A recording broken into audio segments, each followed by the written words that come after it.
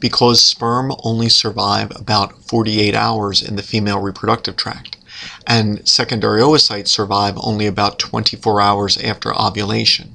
Most conception occurs when intercourse takes place in about a 3-day period, stretching from 2 days prior to ovulation to 1 day after ovulation.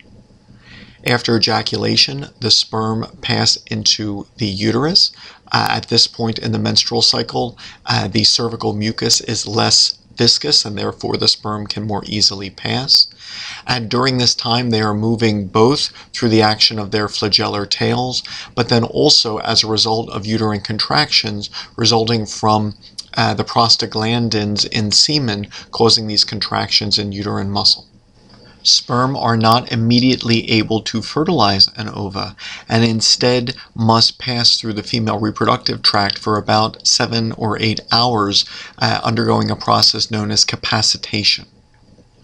During this time, some may pass from the uterus to the fallopian tube, which carries a secondary oocyte that month, and most conceptions occur when sperm reach the secondary oocyte in the ampulla of the oviduct.